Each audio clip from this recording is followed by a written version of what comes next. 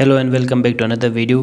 In this video I'll show you how you can blur your photo background by using Hypic photo editor. So if you want to blur your photo background in Hypic app, first of all open Hypic photo editor. I will place a link of this app in my description so you can install from there.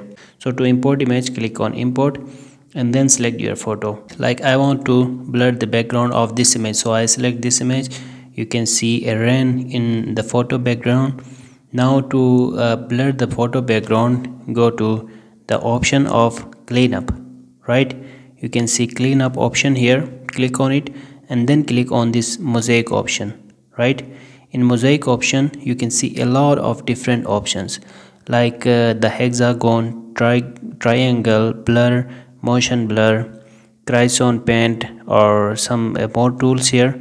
So you need to select blur from here. As you can see, the third option, in fact the fourth option in all these tools is blur. So select this blur option and then simply move this blur tool behind the photo. Also you can increase the size of your blur from here.